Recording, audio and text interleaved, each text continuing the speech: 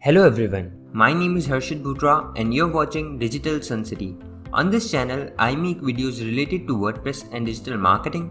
So if you want to learn more of WordPress and digital marketing, then you can press the subscribe button below.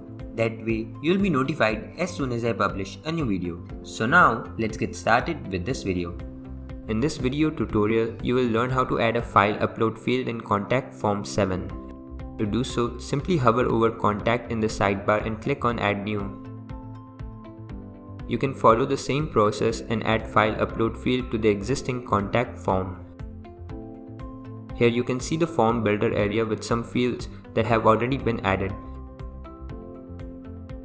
You can simply remove the fields like this if not needed. Once done, simply click on the file tag to add the file upload field. In the pop-up, you can make this field mandatory by checking the required box. You can specify the file size limit as well. You can mention the accepted file types here.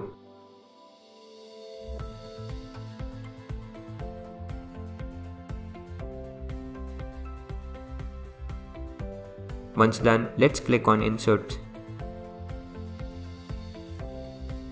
Once everything is in place, let's save the form.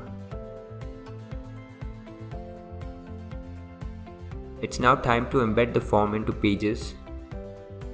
To do so, copy the shortcode from here and simply edit the page in which you need to embed the form. In the page editor, simply replace the shortcode like this. Now let's update the page and check the form live.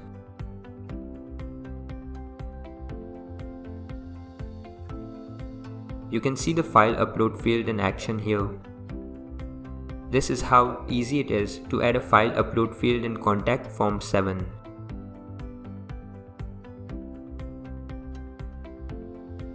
I hope you like this video. It takes me a lot of efforts to create free videos like these for all of you people. So please consider to subscribe. And if you have any questions or suggestions, then you can directly go to our website digitalsuncity.com/help and then fill in the contact form with your questions. I'll reply to that as soon as possible. Thank you for watching this video. Hey, before you quit, I have an amazing offer for you. I am giving away free access to all of my digital resources to all of my viewers. These digital resources can be divided in two types. The first thing is layouts. This includes hundreds of templates for Divi, Elementor, Visual Composer and a lot of royalty-free graphics which you can use on any website. Now the second thing is premium WordPress video tutorials. In the coming weeks, I am creating video courses for all the major WordPress themes and plugins. This will include video tutorials for WordPress, Divi, Astra, Elementor, Visual Composer and lot more. So as you can see, I've already started working on them. Now, to get all of these premium digital resources, you have to go to my website digitalsuncity.com/VIP and put in your email address.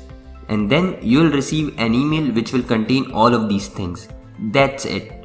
So go to the link in the description right now and claim all of these resources instantly.